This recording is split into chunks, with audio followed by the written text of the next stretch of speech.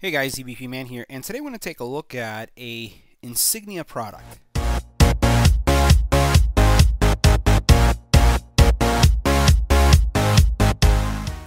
Hey guys, EBPMAN here, and today I want to take a look at the Insignia Voice Portable Voice Activated Speaker. Let's check it out. Now, Insignia is a brand that most of us here in the US are accustomed to hearing from, and it's a Best Buy brand. This is a portable speaker that has some unique features.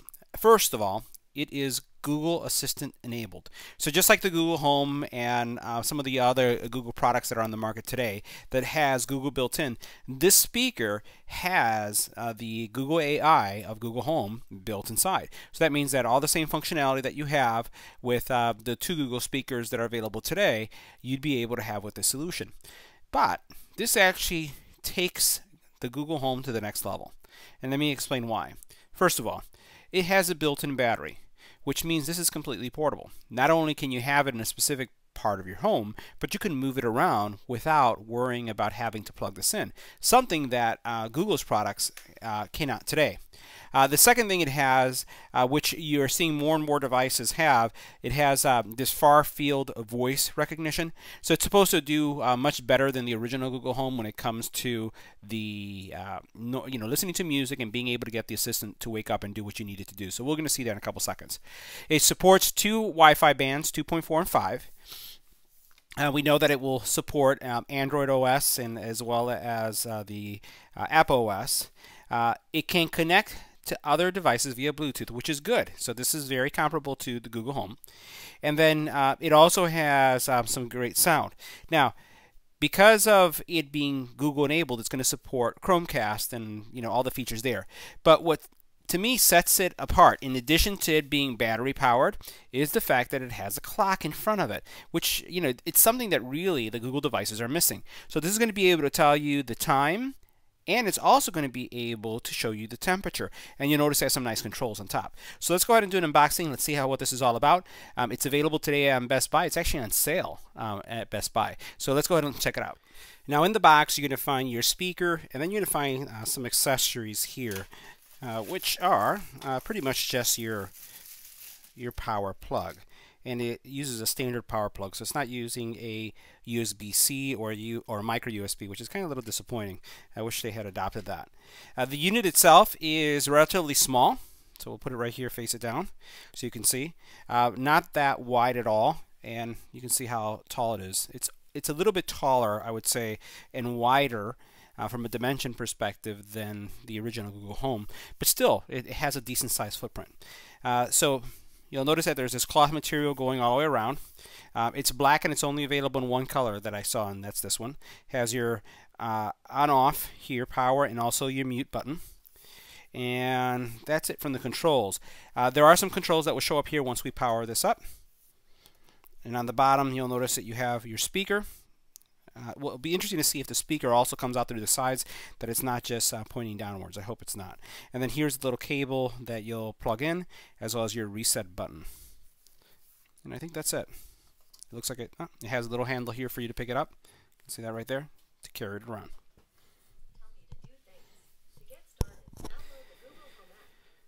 So the interesting thing here is on startup, it starts out just like any other Google device.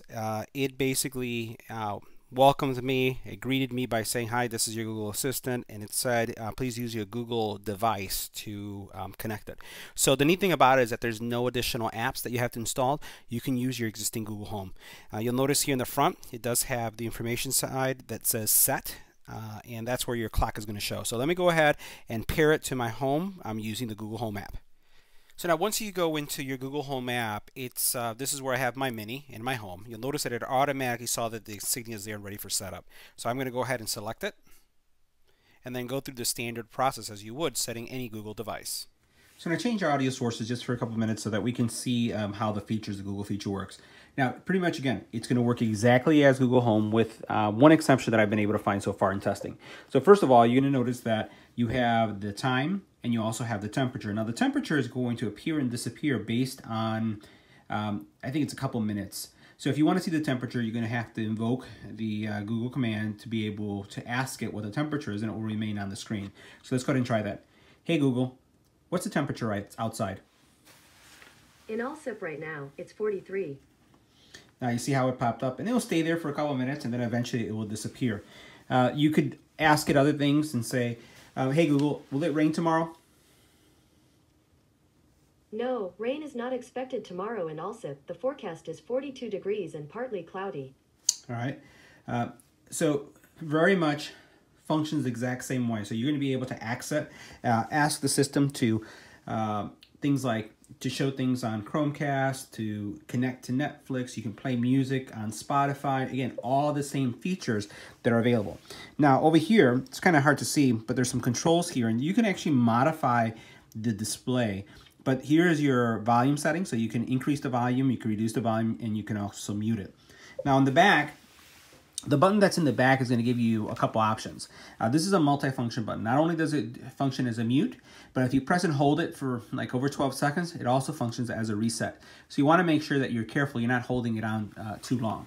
Now, as we mentioned, this does have a battery backup, or a 5-hour battery that's going to allow you to take this and move it from one location to another.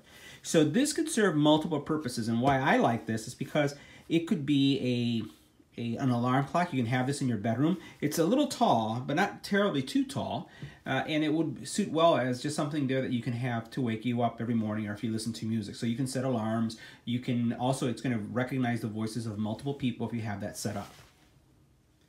Now let's talk about the audio output. The audio, it does sound a bit louder than Google Home. The speakers that you saw actually are pointing outward, so it's not shooting the sound downward, it's actually going on the sides. So it does a really nice job of audio.